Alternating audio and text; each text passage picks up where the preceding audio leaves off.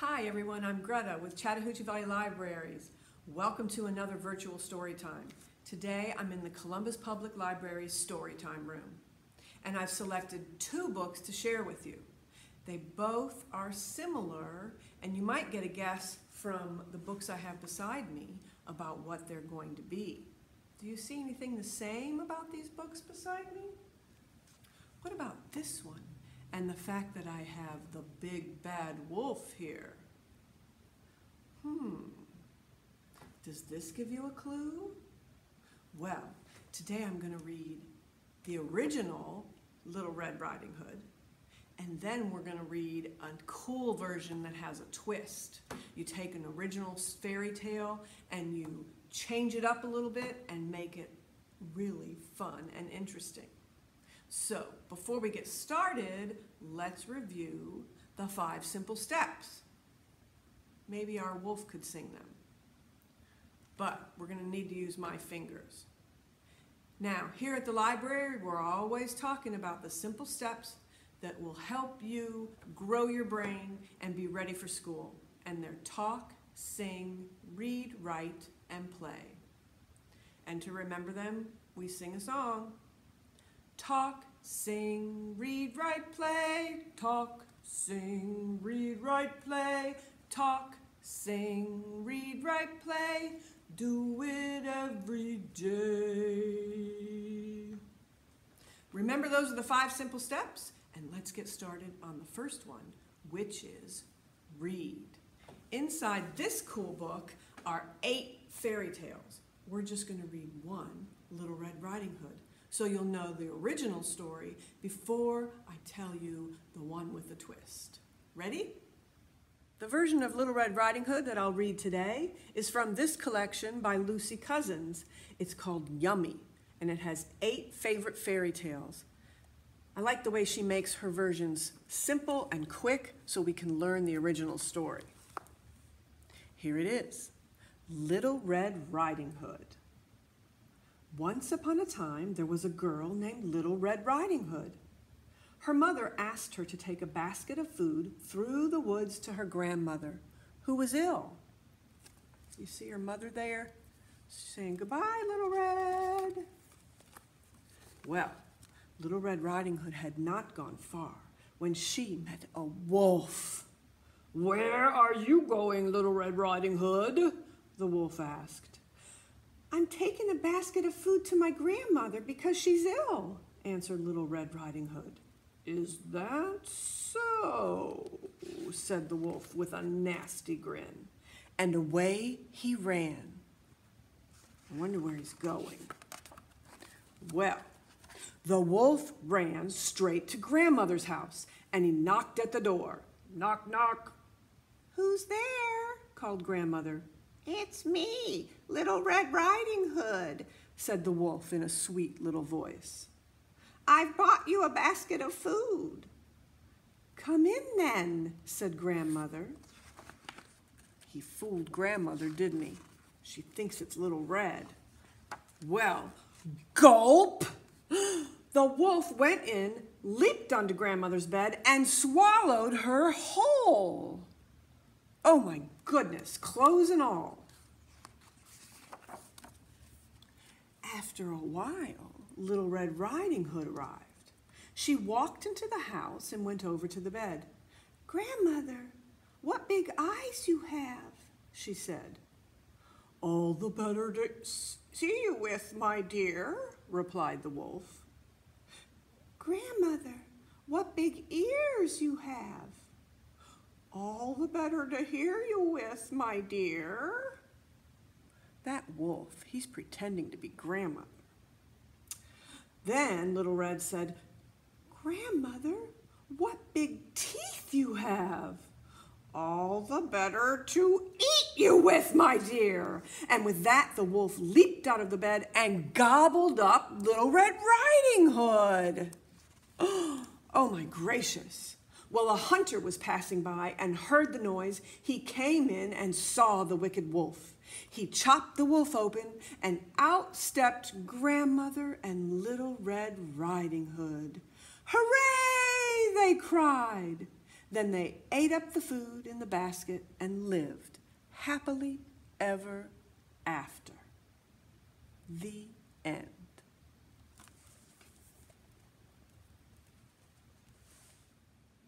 Well, I hope you enjoyed that very quick version of the original Little Red Riding Hood. You can see from the books here behind me that there are authors that take that original tale and tell it in all kinds of fun, interesting, sometimes really silly ways. One of my favorites does not have a big bad wolf.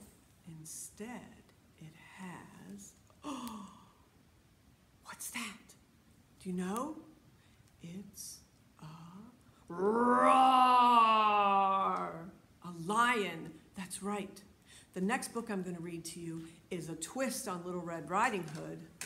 It's called Little Red and the Very Hungry Lion by Alex T. Smith. Let's read it. Now for a version of Little Red Riding Hood with a safari twist called Little Red and the Very Hungry Lion by Alex T. Smith. This is Little Red. Today she's going to be gobbled up by a lion. This is the lion.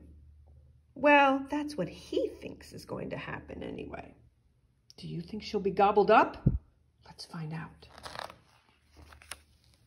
One hot morning, Auntie Rosie woke up covered in spots. There was only one thing for them, spot medicine. Ring, ring, ring, ring. Oh dear, said Little Red when she heard the news. I'll come right away. So Little Red put some spot medicine into her basket and waved goodbye to her daddy. You see, she doesn't live in the forest. She lives in the jungle.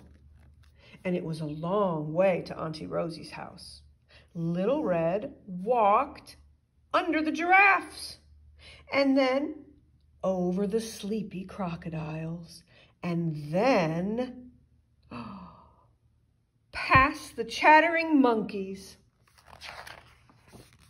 She crept around the termite mounds and under the leaping gazelles, and then she got a ride on an elephant. She wiggled her way around the hippos and the warthogs, and she waved hello to the meerkats. Then she sat down in the shade of a shady tree, and that's when the lion arrived, the very hungry lion.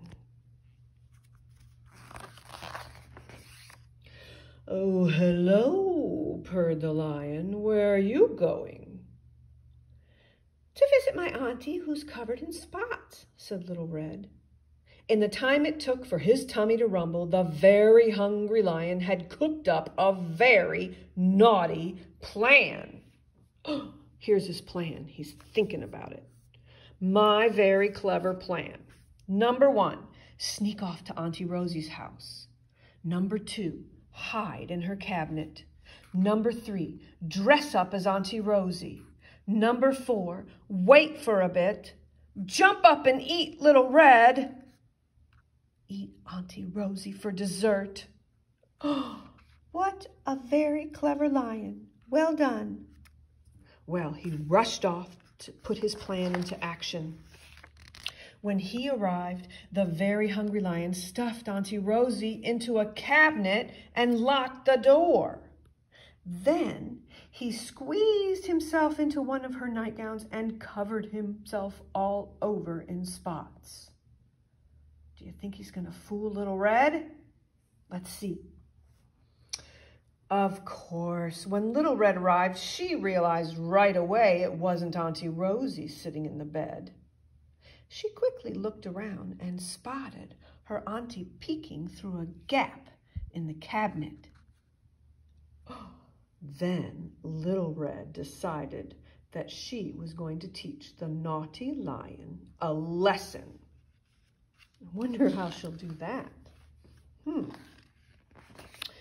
Oh dear, cried Little Red, what tangled hair you have.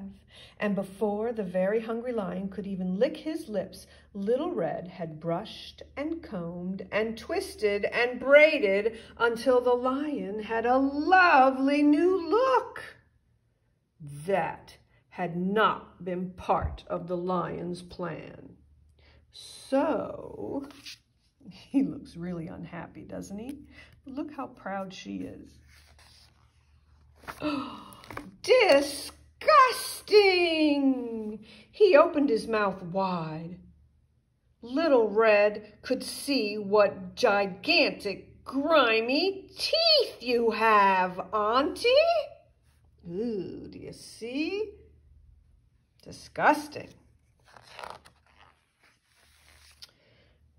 Little Red made the very hungry lion brush, brush, brush his teeth until they sparkled.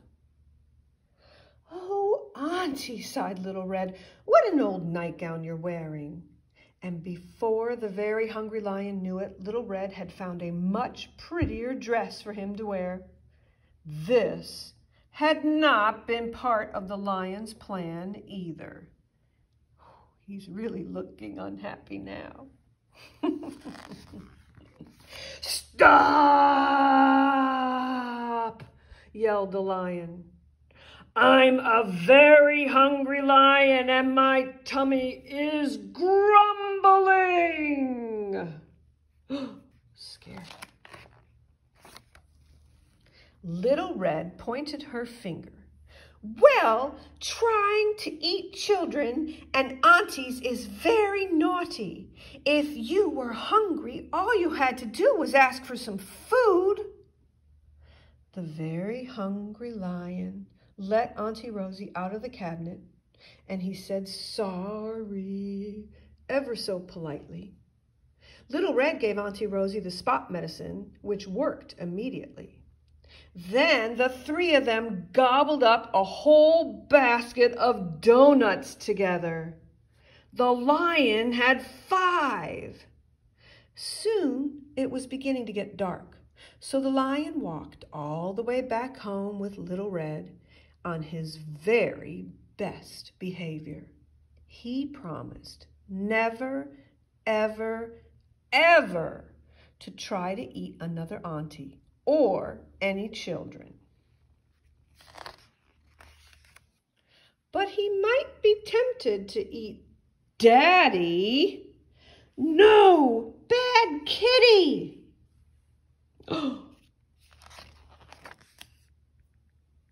The end.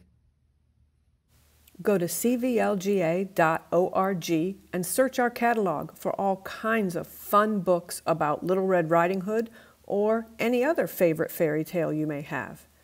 And remember, sign up for our summer reading program and keep reading.